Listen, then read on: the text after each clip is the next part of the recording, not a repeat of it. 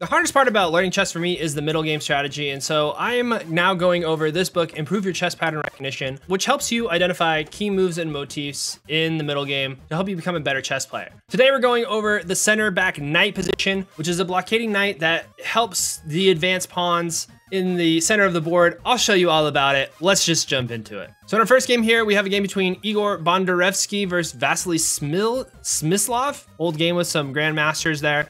And it starts off with a Ruy Lopez opening here. And as the opening, we get a Morphy defense. And, you know, they play their opening. We get to the middle game. So what we have here in this position is this knight and this knight are supporting this central pass pawn that's going to be pushing up towards the center, which is a big problem for black, as this pass pawn is going to just wreak havoc in the middle and end stages of this game. So what black needs to do here is get its bishops into the game and possibly get this knight over here on either e5 or e6, stopping the advancement of this e4 pawn. So what we see here is f5 comes here attacking this pawn, and white pushes up here on e5. Black then creates this center back knight, which is highlighted by this pawn, this knight in front of a passed pawn, but also has this pawn here, which in the later stages, as this pawn moves forward, the knight's now covering it, and you're able to create more attacking possibilities in the future. A lot of times you'll see that this knight is here with the two pawns right here. But what's nice about this is it's covering these two advancements, right? But it's also, if you have another pawn here on g5, the knight's able to defend that as well.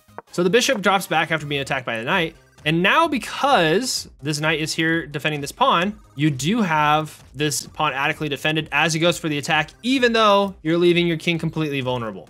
So the knight comes back, and black continues to just advance his pawns forward, and white doesn't have much to say about that. Black just continues to improve his pieces, and black continues pushing forward, getting itself a lot of space, and a lot of that is just due right here to the center back knight, stopping the advancement of the center pawn, and allowing its other minor pieces to move forward.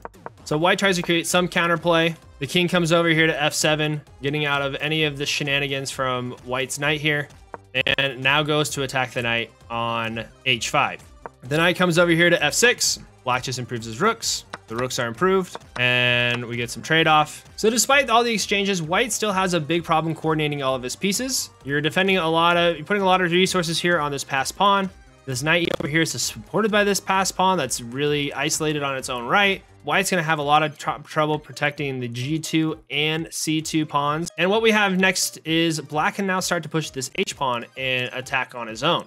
So white comes over here to e3, and black continues the attack. It is supported by this center back knight that is super strong. White has to retreat. Black exchanges the knight for the bishop. The passed pawn is there. But at this point, the bishop comes in. It's now going to be attacking this c2 pawn. And you can't advance this pawn because the king's just going to take it. So the bishop's dropping back. And black, not even in a hurry right now to attack this pawn, just continues to advance his own pawns. So this knight is now even more in trouble because it doesn't have this square, doesn't have this square, doesn't have this square. So bishop now threatening here.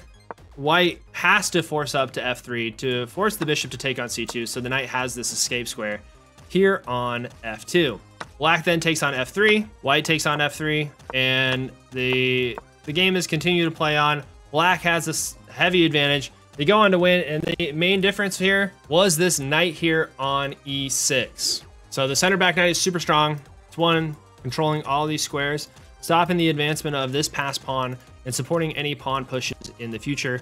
Very important piece to have, especially if you're trying to figure out middle game strategy. Of all the early key positions that you learn in this book, this is one that I think I internalized the most, and I use it a lot in my middle game strategy. So that is the center back knight and how you can use it in your own middle game strategy. But what happens if one of your opponents is using that center back knight against you? So in this game against Justin Powell versus Rebley, we show how white best attacked that center back knight to end up bringing the victory to themselves. So we started off the game in a Queen's Gambit style opening, you know, all the fun stuff. White has strong control of the center of the board, and black creates some counterplay, but completely basically even out of the opening. The bishops are traded off. Black castles, kingside, attacks the queen, and white continues to develop his pieces. And right here, black jumps in on this advanced pass pawn, creating the center back knight, and one defending these pieces, controlling these squares. Super strong knight. So white needs to figure out, one, how to attack this isolated black knight, because it's not supported by any pawns. So you're going to have a much better idea of how to best attack it. And one of the ways that white should go about attacking this is getting this queen over here to f4 and getting this rook over here to c6 and just trying to get 2 pieces attacking this at the same time. That's probably white's best strategy for winning this center back knight. And so what does white do? He goes queen to d4, looking to go to f4 and getting this rook over here to c6. Black tries to defend with a queen trade here, but white follows up with this plan by going over here to f4. The bishop comes over here to d7. This knight comes here looking to get over here to c6, hopefully trading off this bishop and getting this rook in the game. So after he tries to improve his rook, white gets his knight over here on c6. And we go rook to e1 here, looking for possible trades. Getting this open. The blockading knight has now left this square. White is now clearly better because you have this annoying move, knight to e7 check on the king. And so what happens here is black moves this knight deep into white's territory, but doesn't really have much of a move. And white continues to press on with the attack. The knights are traded off. This pass pawn is looking real good here. The rooks are traded off. The queen takes this pawn. So we have white still at a very strong advantage, but black has the extra pawn. So why does white have that advantage? Because after improving his pieces, we have the knight here now forking the queen in the rook, which seems like it's good for black. But what happens is white has the sacrificial queen on f7 check. After the king takes, the rook takes the queen. This knight is hit, and then this rook is hit. You're going to be winning at least one of these pieces. And it was all because white didn't allow black to keep that center back knight and really dictate the terms of that middle game. So that's a blockading knight, why it's super important, how you can use it in your middle game, and why it's very important to get your opponent's blockading knights off the board right away. So if you like that video, you also like this next middle game video here, which talks about the very unconventional knight on the rim. So until then, we'll see you next time. You have a great day. Goodbye.